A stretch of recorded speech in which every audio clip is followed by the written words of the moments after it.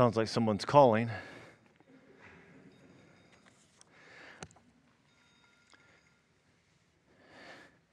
We must worry when the phone goes off in worship. It just might be that God is calling us. I have had many opportunities through the years to work with teenagers, particularly junior high and high school age. And whenever I've been caught in a circumstance where it's my responsibility to keep them entertained or occupied in between activities, events, or the like, I've often fallen back on the idea of giving them a riddle to work on.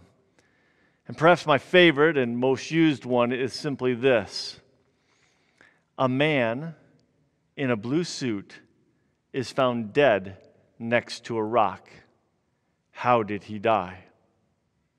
Now, I only allow them to ask me yes or no questions. A man in a blue suit is found dead next to a rock. How did he die? And all they can ask me is yes or no questions. And it turns out that our minds are locked in to certain basic understandings. In other words, our understandings determine our responses, our questions, the way we look at things, including a man in a blue suit is found dead next to a rock. How did he die?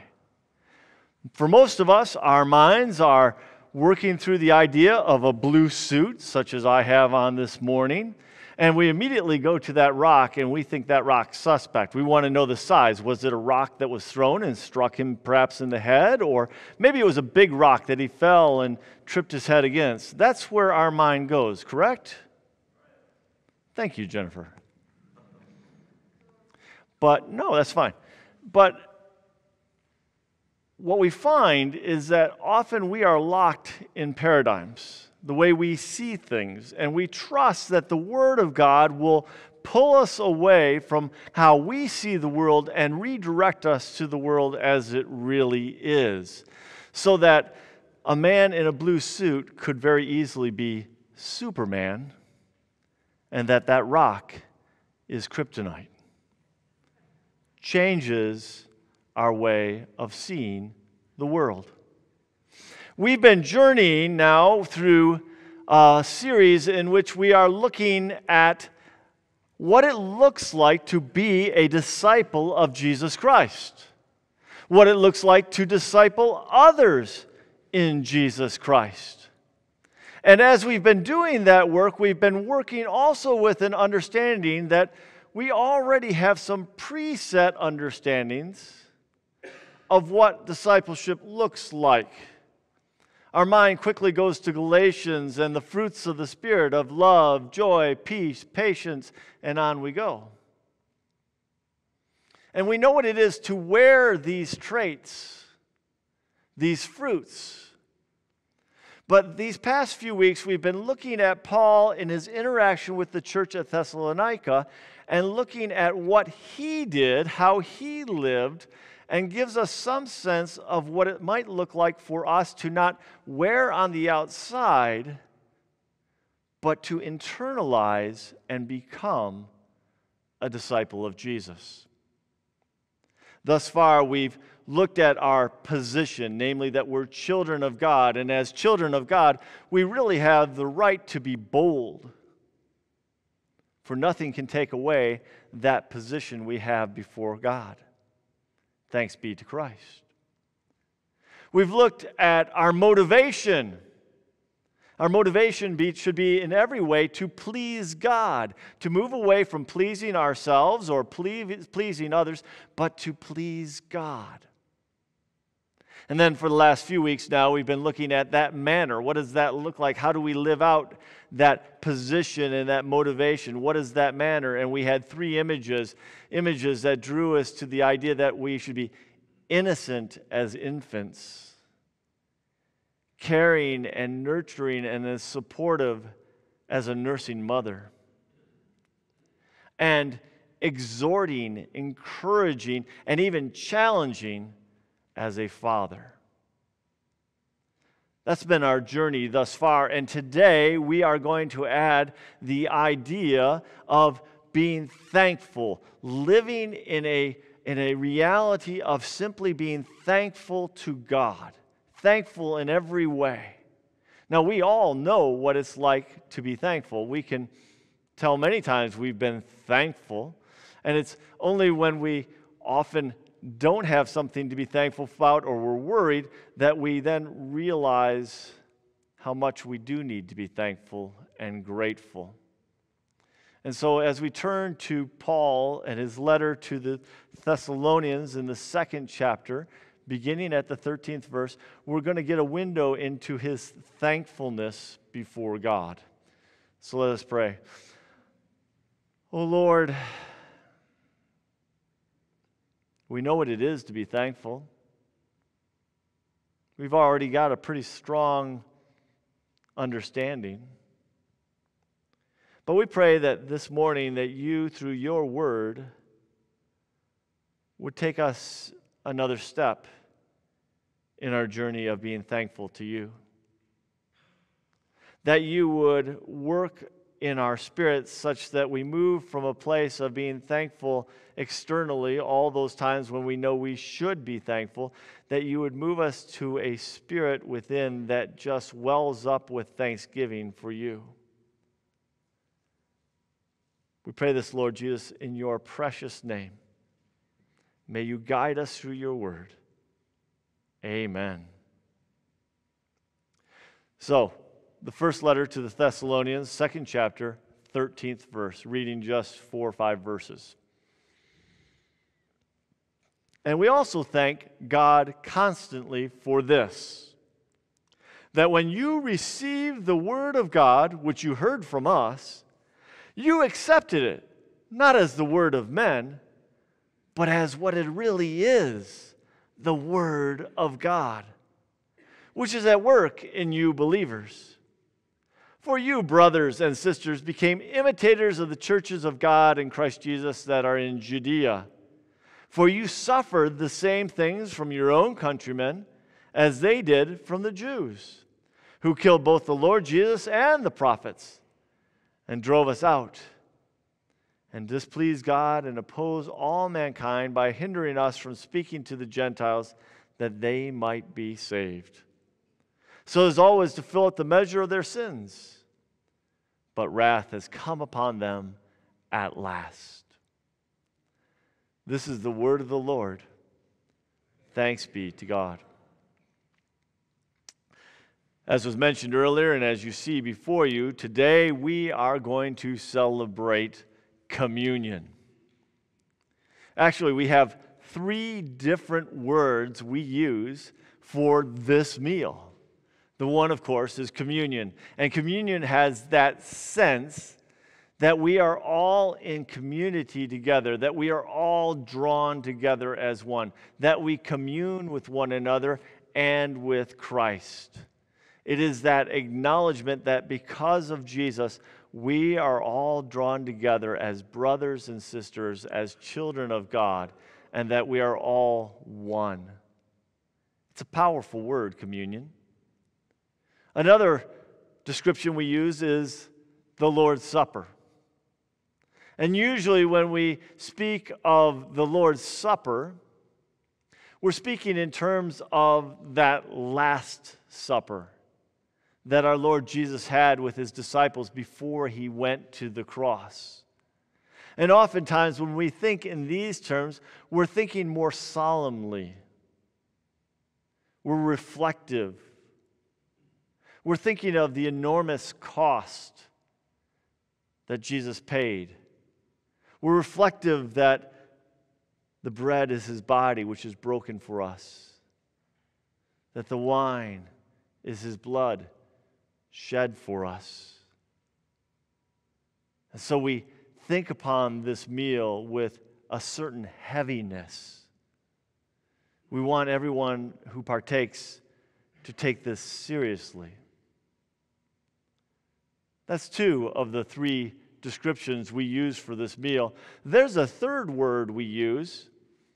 We might not say it as much in our tradition, but we're familiar with the word and we hear it in other traditions.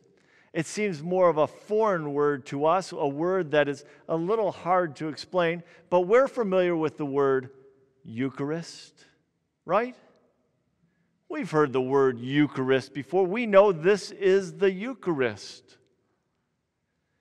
And yet, if we were pressed, well, what does that mean?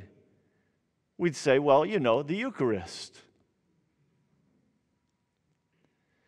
Eucharist comes from the root word Eucharisto. So in other words, whether you knew it or not, you know some Greek.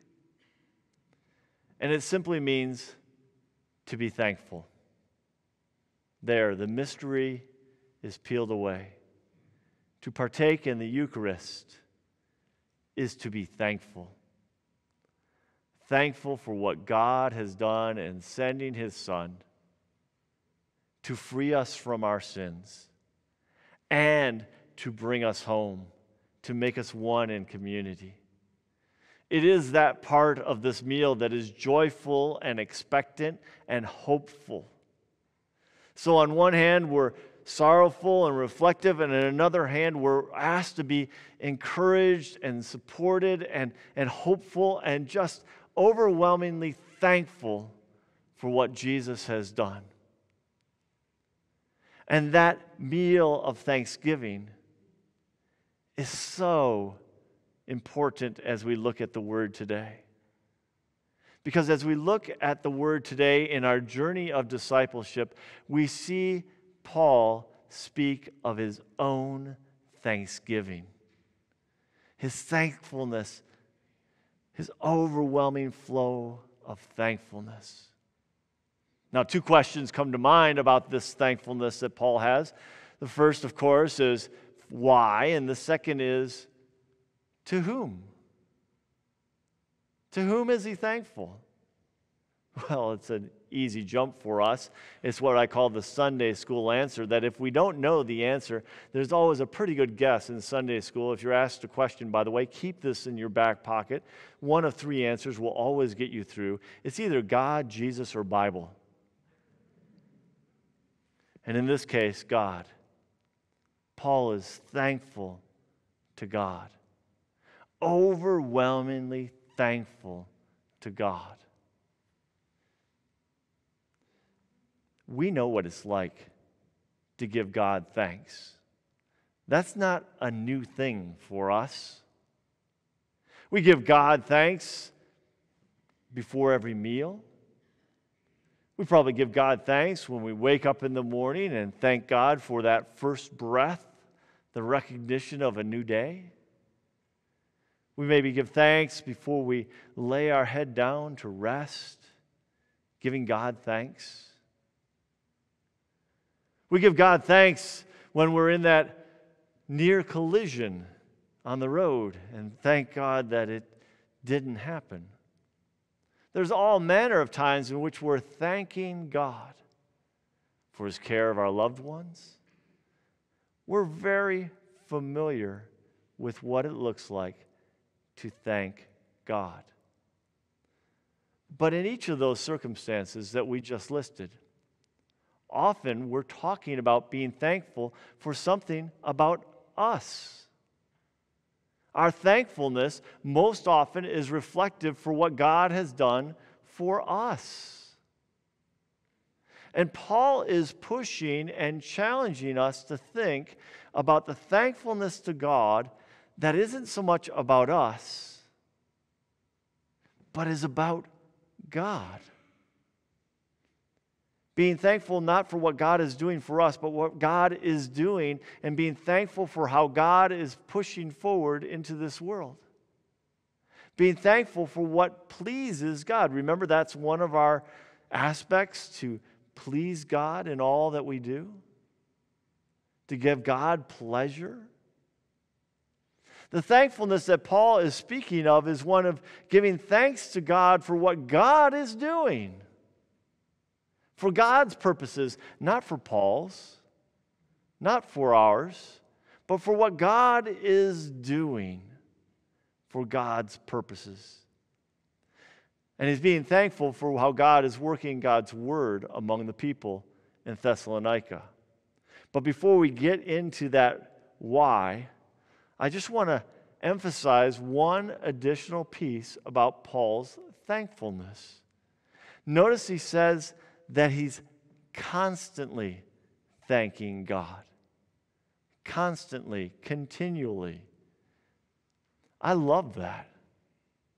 Because it reminds us that it's more than an external, oh, that's right, we should thank God for this. It's part of an internal, part of working on being thankful as a people from the very depths of who we are, and that would well up always.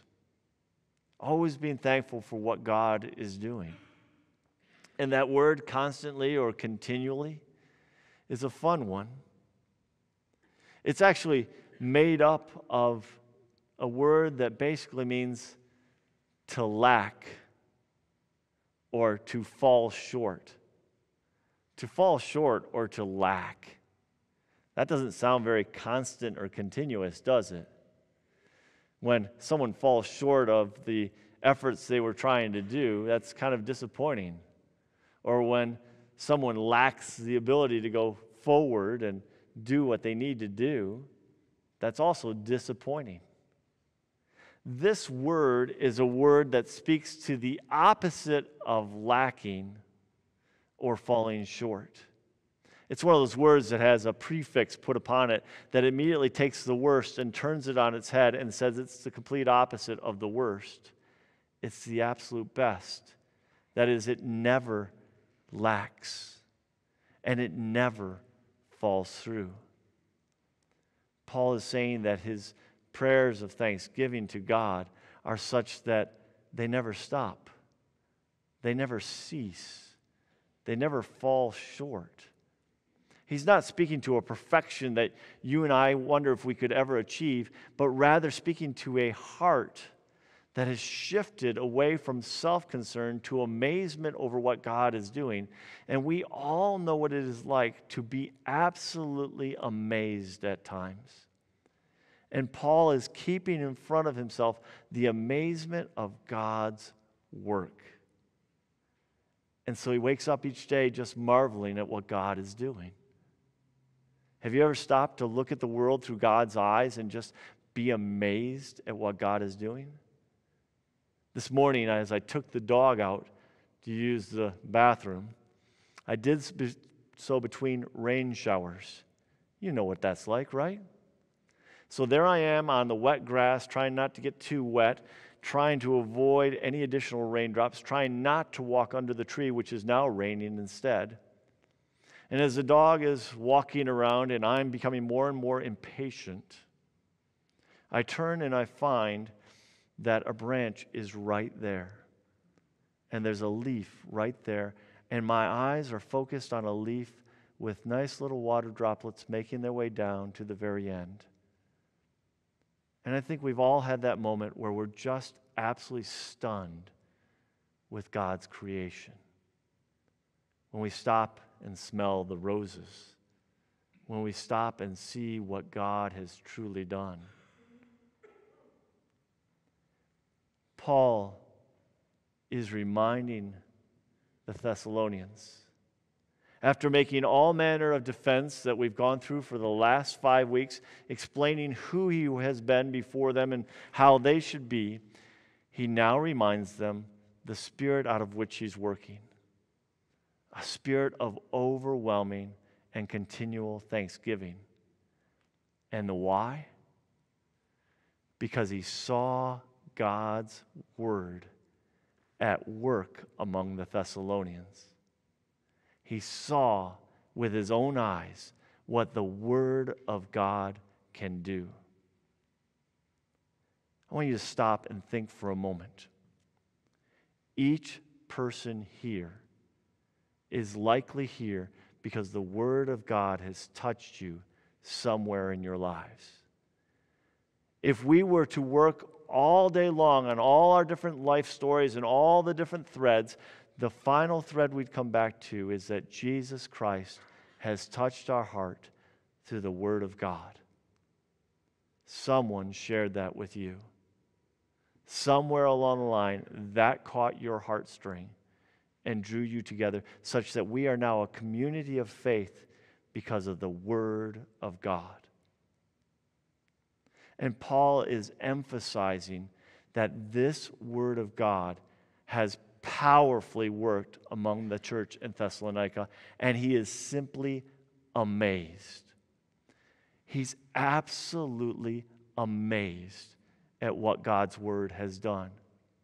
And he's ready and willing to emphasize it is God's Word, it is the power of God's Word that has made this transformation in those people. It is not his presentation.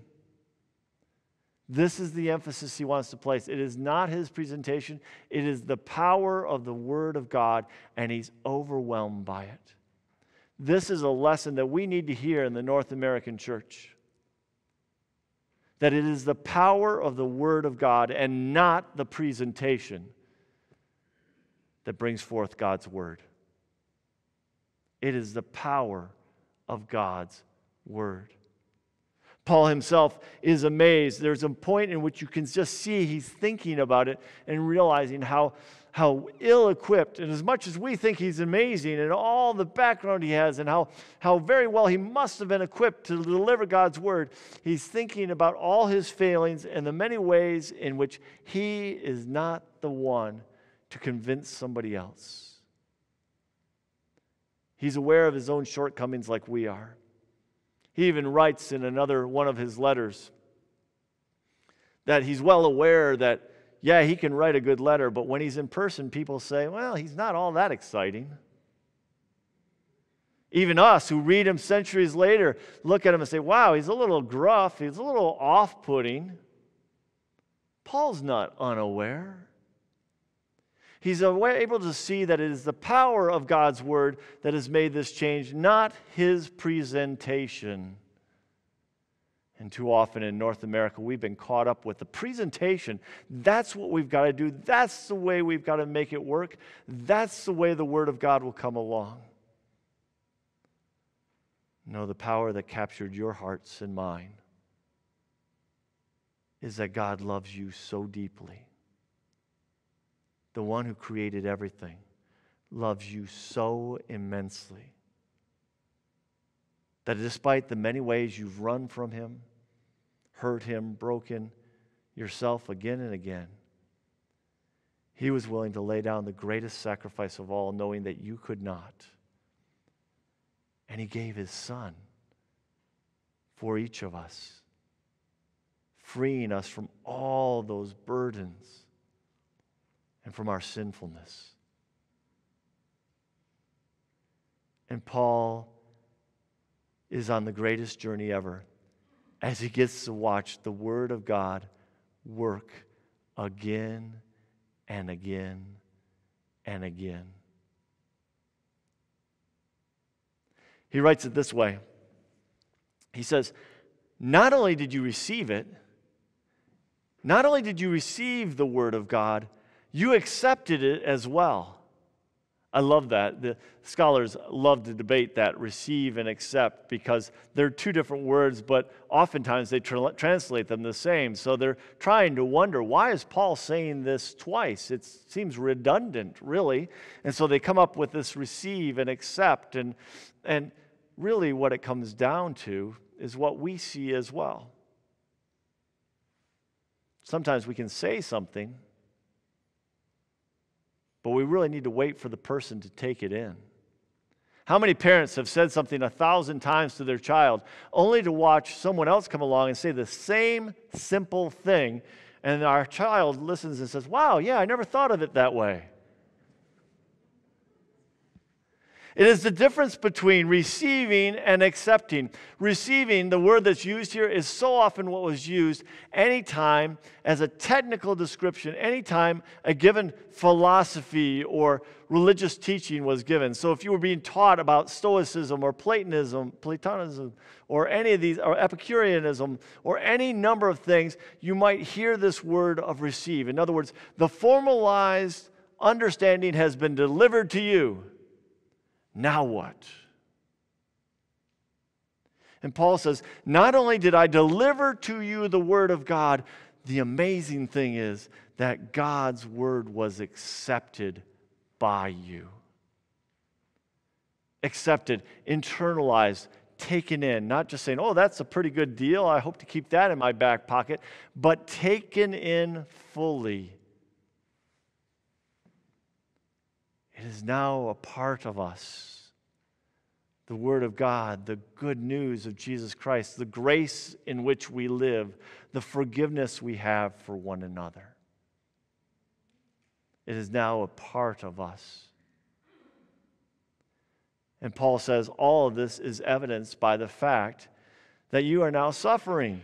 And I don't know, that sometimes is a disconnect for us, the idea of being thankful for suffering. That doesn't usually go together. I mean, sometimes we're thankful for our suffering. Usually it's in terms of, well, yeah, we know it was bad, but it could have been a whole lot worse, you know. Yeah, the car broke down, but it broke down close to home. Or yeah, the pipes burst, but you know what? We were home. So we're thankful. You know, that's usually the way we talk in terms of being thankful in the terms of suffering. But Paul is talking differently. He's thankful that the Word of God has been accepted and received by them,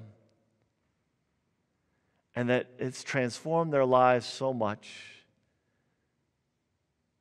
that they are willing to suffer, just as the early believers suffered. They're willing to live differently. They're willing to live in a way that no longer pleases themselves, but pleases God. They're willing to live for the other. And we have a world that is struggling and hurting and looking for that next new thing because everything else before has not filled. And the truth of the matter is, we're carrying that Word of God. We're carrying the riddle that everyone else is trying to solve. We know there was a man stripped of everything, standing next to a rock that was rolled away. We follow the Christ, and in every way, may our hearts be filled with thanksgiving, and maybe God be glorified. Will you pray with me?